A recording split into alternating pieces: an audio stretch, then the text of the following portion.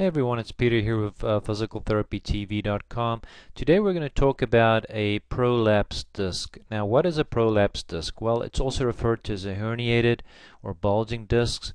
Herniated discs are caused by aging and degeneration of your disc, also known as disc disease, or an injury to the spine. Now, disc disease may result from tiny tears or cracks in the outer capsule of your disc called the annulus. The jelly-like material inside the disc, called your nucleus, may be forced out through the tears or cracks on the capsule. So this can cause a disc bulge or a prolapsed disc.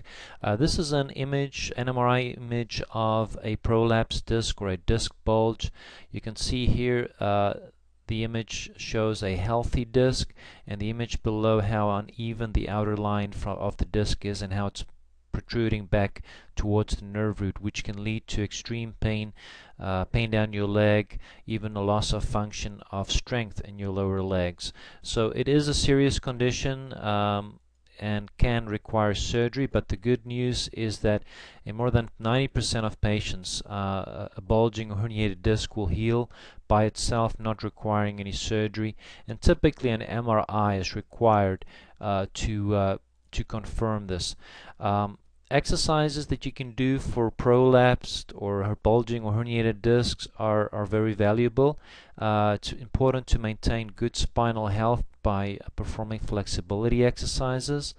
Exercises such as a hamstring stretch, stretching out the buttock muscles, stretching out your hip and your calf muscles are very beneficial. Also, working on your stability strength. Core exercises is a term you might have heard. Very important to work on those abdominal and low back muscles.